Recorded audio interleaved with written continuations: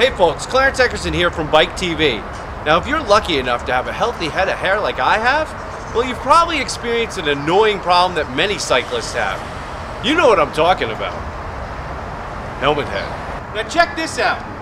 I'm gonna go take a 20-mile ride out to Coney Island. See what happens when I get back.